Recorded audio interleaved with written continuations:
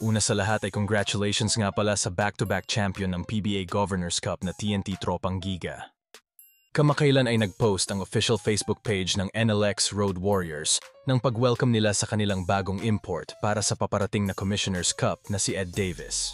Si Ed Davis ay may height na 6'9", isang 35 years old na veterano na sa larangan ng basketball. Nakapaglaro siya ng 11 seasons sa NBA at napili siya ng Toronto Raptors noong 2010 NBA draft bilang ika-13th overall pick. Pero bakit nga ba hindi na siya nakabalik sa NBA? Malakas nga ba itong si Ed Davis? Kaya sa video natin ngayon pag-usapan natin ang bagong import ng NLEX Road Warriors.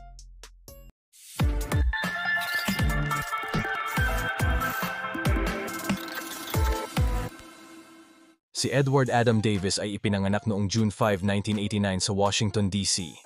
Ang kanyang mga magulang ay sina Angela Jones at Terry Davis na isang former NBA player. Ginugol ni Davis ang kanyang unang 2 taon sa high school sa paglalaro ng basketball sa Hanover High School sa Mechanicsville, Virginia, bago siya lumipat sa Benedictine High School sa Richmond, Virginia. Dito ay pinangunahan niya ang Benedictine sa 2 state championship kung saan ay nag-average siya ng 22 points, 14 rebounds at 7 blocks bilang isang senior. Sinamahan niya ang kanyang magiging future teammates sa Tar Heel na sina Tyler Zeller at Larry Drew II sa McDonald's All-American Game at napili rin siya sa Jordan Brand All-American Team.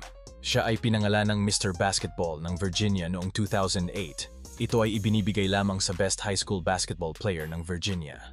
Nakatanggap siya ng recognition bilang Co-Player of the Year noong 2007.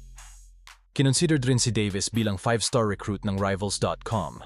Siya ay nakalist bilang number 4 power forward at number 15 player sa kanilang bansa noong 2008. Nang siya ay nag-college, sumali siya sa North Carolina Tar Heels. Sa kanyang unang season, nag-average siya ng 6.7 points, 7 rebounds sa loob ng 18.8 minutes per game. Sa 6 na panalo ng North Carolina noong 2009 NCAA tournament, nag-average si Davis ng 8.2 points at 5.5 rebounds. Siya ay pinangalanan din sa 2009 All-Freshman team at naging co-recipient ng Most Improved Player Award ng kanilang team. Noong April 2009, sa halip na magdeklara para sa NBA draft, inihayag ni Davis na babalik siya sa North Carolina pagkatapos ng kanyang freshman year. Nang sumunod na taon, nakaranas siya ng broken wrist sa isang pagkatalo sa Duke. At dahil dito ay hindi siya nakabalik sa buong season.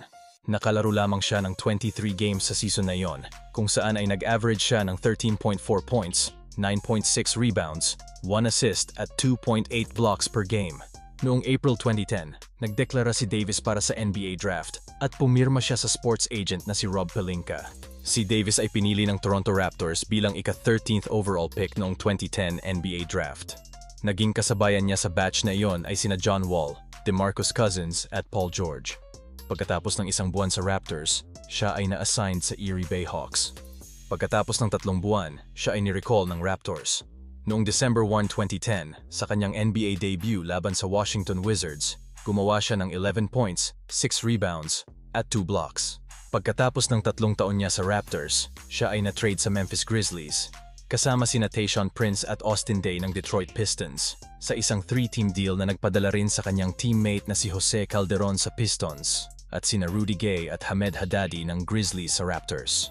Nang sumunod na season, pumirma si Davis sa Los Angeles Lakers at nakapaglaro siya ng 79 games sa season na iyon na may average na 8.3 points, 7.6 rebounds, 1.2 assists, 1.2 blocks at may season high na 20 points. Noong July 9, 2015, pumirma si Davis ng 3 taon, $20 million na kontrata sa Portland Trail Blazers. Gumawa siya ng 17 points at 15 rebounds sa 102-91 na panalo laban sa Los Angeles Clippers. Kasama sa kanyang 15 rebounds ang isang career high na 10 offensive rebounds, ang pinakamarami para sa isang Blazer mula noong si Greg Oden ay nagkaroon ng 10 offensive rebounds noong December 2009. Siya rin ang naging unang player ng Blazers na nagkaroon ng hindi bababa sa 15 points at 15 rebounds mula sa bench mula noong kay Travis Outlaw noong 2006. Noong March 1, 2017, na-ruled out si Davis para sa natitirang bahagi ng 2016-2017 season matapos niyang mangailangan ng arthroscopic surgery sa kanyang left shoulder. Noong July 23, 2018, pumirma si Davis sa Brooklyn Nets. Isang laro lang ang kanyang na-missed sa season na iyon, pero nagkaroon siya ng low average na 5.8 points at 8.6 rebounds per game. hanggang sa nagpalipat-lipat na siya taon-taon ng team sa NBA, kung saan ay pagkatapos niya sa Nets ay napunta siya sa Utah Jazz, Minnesota Timberwolves at Cleveland Cavaliers. At ito ang naging huling laro ni Davis sa NBA. Pagkatapos ng stint niya sa NBA, ay napunta siya sa Mets de Guaynabo ng Puerto Rico, Xinjiang Flying Tigers ng CBA, Cangrejeros de Santurce ng Puerto Rico, at ito nga ang panghuli, ang NLEX Road Warriors ng PBA.